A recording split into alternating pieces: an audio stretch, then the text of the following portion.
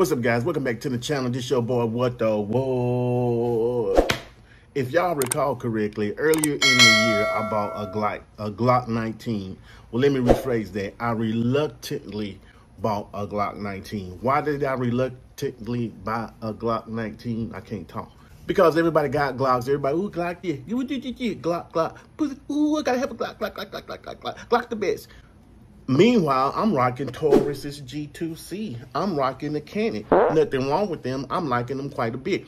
But I got tired of hearing of how good Glock is. So before I started bashing it, my curiosity got the best of me. Long story short. So if you recall, I picked up the G19, Gen 3 G19. Nothing in it. YouTube's ain't nothing in it. It's empty. So I picked up the Gen 3 Glock 19. And if you watch my previous videos, you'll know that I really didn't like the way it looked. I thought it was a plain Jane whoopity whoop. Every time I looked at it, I was like, no, I don't like you. But I made it my EDC because it is allegedly the most reliable sidearm firearm out there. So I went ahead and got it, made it my EDC, and I recently put the O-light on it. I had to sexify it. Okay. Anyway, now I've been carrying it. The more I carry it, I look at it, the more I practice my grips and whoopsie whoops, boppity bops, the more I really it's starting to kind of grow on me. That's what I'm trying to tell you. It's starting to kind of grow on me. When I first got it, it looked like this. Watch it. But now, it looked like this. So I don't know, I'm really starting to like it. The same things that I didn't like about it before, I'm now starting to like.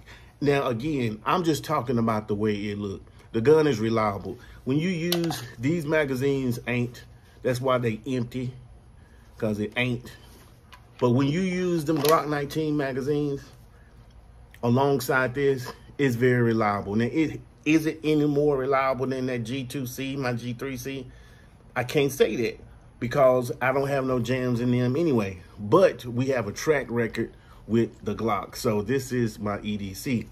But anyway, like I was saying, I'm really starting to like the lines in the Glock now. The very thing that I didn't like about it initially is the very things that I'm starting to like. Like the simplicity of the design. When you put that light on there like that, it looks sexy than a mug. It looks sexy than a mug. And here's something else that I like. This grip, this polymer grip. Okay, on the G3C, G2C, you pretty much have to wear an undershirt tucked in your pants and then a shirt on the outside. Now, when I'm doing that, I'm wearing wife beaters. Now, y'all know when you put on a wife beater, them hoes be sticking to you like you just jumped in some water. So if you got a gut like me, I ain't gonna show you my gut, but if you got a gut like me, it look like you just jumped out the swimming pool because your shirt is sticking to you. That's a no-go. That's a no-go, a no-go. So I don't really wear no t-shirts under my t-shirts. And this right here on the G3C, the G2C, it will eat up your side meat like nobody else's business. It's like pure sandpaper, pure sandpaper. So unless you have a holster that goes all the way up to cover up all of this, your side gonna be bleeding like a bitch.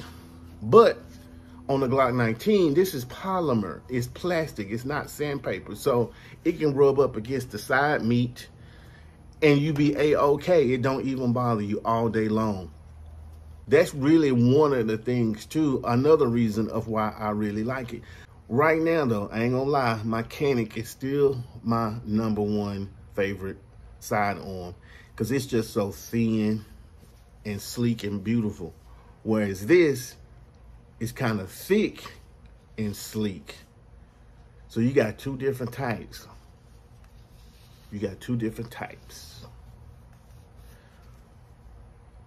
But I digress.